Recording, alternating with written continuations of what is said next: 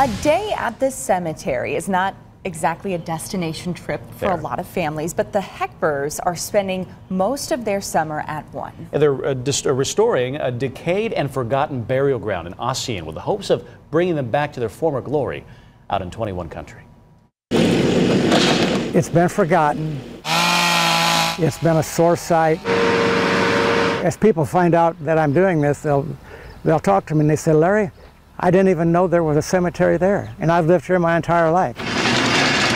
Back in 1846, Ossian was founded, and in 1847, the township trustees said that the town of Ossian needed a burial plot. There's no record that anybody ever paid to bury anybody here.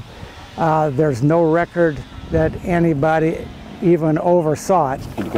This list here is people who are buried here. About 10 years ago, I got involved in ancestry, and I found out that I had a great-great-grandmother buried here, and actually didn't even know that she existed, didn't know who she was. And I started walking through here. I wanted to try to find her grave, and I saw how bad it was. So I thought, well, we'll never find her grave here. It's just tricky.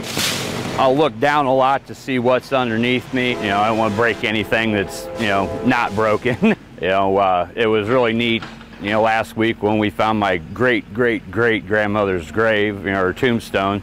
So it's just family's important, and it just, it's what you do.